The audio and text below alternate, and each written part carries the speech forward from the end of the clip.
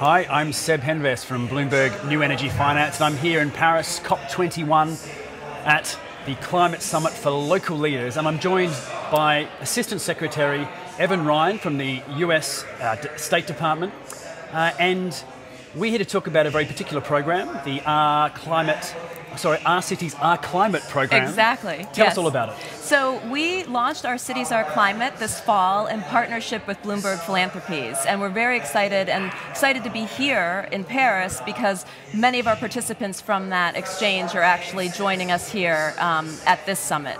And the whole intent, after instructions, very, very strict instructions from Secretary Kerry, almost as soon as he arrived at the State Department, he placed a really large focus on climate change and what we could all do to help mitigate climate change. So all of us at the State Department looked at our programs and tried to figure out what the best ways we could address these issues.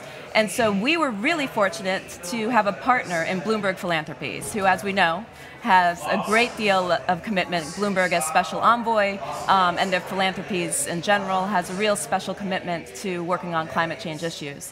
And so together we decided the best way to work on this was to work with cities. Cities really deal with these issues day in and day out. Mayors, sustainability directors are directly responsible for addressing issues on climate change and trying to find ways to better their citizens' lives and at the same time help the planet.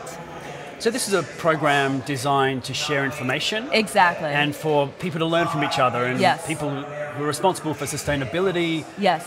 Within cities exactly. to share their experience right, and their understanding. Right. So we decided to bring sustainability directors from 19 cities around the world to the US. We took them from San Francisco to Boston to Washington. And in each city, they had an opportunity to learn those cities' best practices on climate change. And where do they come from, these All sustainability? globally, all over the world, right, really right. every region. And it was wonderful because then not only are we giving them the best practices that we have in the United States, but we're also giving them an opportunity to network with one another and share their own experiences and their own solutions with each other. And it's amazing to hear how they're all then going back. They're trying to implement things that they learned in the US, but also they're implementing things that they learned from one another from different corners of the globe. And what do you think the US had to teach them in terms of some of the activities, best practices, the initiatives that are going on right. that they would have particularly learnt from? Well, you know, it's interesting. Several of them even commented that they didn't have a clear understanding of how much the U.S. was actually doing in this space.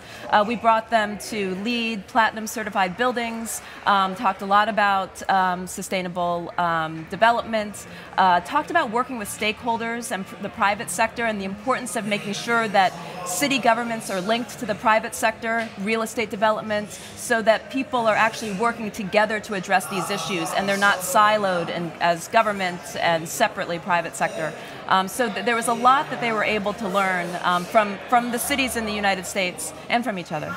And what about the final sort of part of that learning matrix, which is the US learning from yes. these people coming in? Were there any particular lessons or things that stood out as very valuable for the US in this program? Absolutely, and we've heard this from our participants, but we've also heard this from the US cities. And I know that, for instance, the mayor of Yokohama, after the nuclear accident due to the earthquake, she discovered that it was best to really double down on thermal energy. And that was something that she spoke to participants about, but also the U.S. cities, about what she's learned from investing in thermal energy and how that's helped them in Yokohama. And so that was something that she was able to bring and teach others. So there was a lot of sharing of information, and that's what we try to do in general with the principle of exchange, is realize that there are huge global challenges, climate change being right at the top, and the best way we can address those challenges is if we're able to work together, put all of our minds together. And that was really what was behind Our Cities, Our Climate.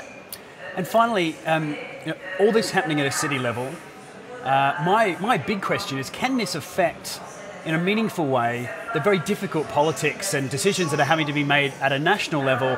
For example, if cities are coming together and can agree does that bleed into the main negotiations which are happening at a country level, or are we still a few cycles away from that really having an effect? Well, that's another reason why we did decide to do this, is we believe the answer is yes, that cities are incredibly influential. Cities always tend to be the places that pilot new innovative projects. When you hear of things that are working in this space, whether it be green building, and all of that usually starts in cities, and that's where all of this grows. So innovation is really where cities are active, and so we knew that if we brought cities together, we would not only be able to learn the best of the best that's out there, but hopefully these mayors are able to go back and talk to their governments, their heads of state, and talk about what they've learned, and talk about how valuable it was to work together.